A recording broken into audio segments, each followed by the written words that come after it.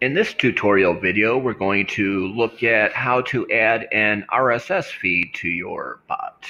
So if we just go to my bots, the bot we've been testing with, we'll add a new interaction. Just do a simple bot statement. And we'll rename this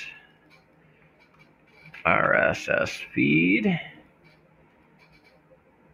Now, what we want to do is set up a card and click RSS, and you just simply put in a URL, and for this we'll use Cinema Blend Movies and movie releases.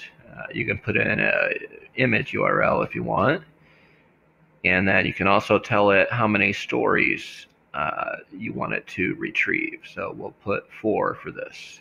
And you can also size it in Facebook Messenger, again, for smaller devices. And over here we have more options. We can let users subscribe. We'll click that. Allow users to read RSS content right in the bot. We'll hit yes. And display several RSS stories in one line. We'll leave that off.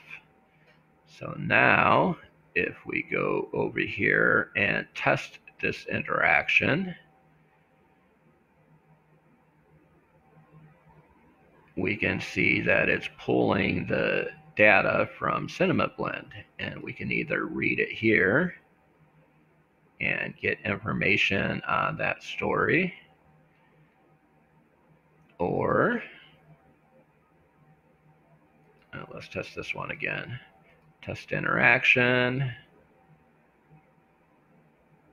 It'll call up the RSS feed, and they can also view it on the web, but they just need to click here, and they will go through whatever number of stories that you set up in the previous.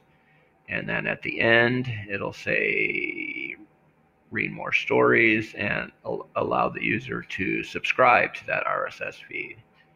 And basically, that's all there is to it. This is just a quick and easy way to allow your bot access to more information. You can have, movies coming out, television shows coming out, or basically any type of RSS feed that you can find online. And that's all there is to it.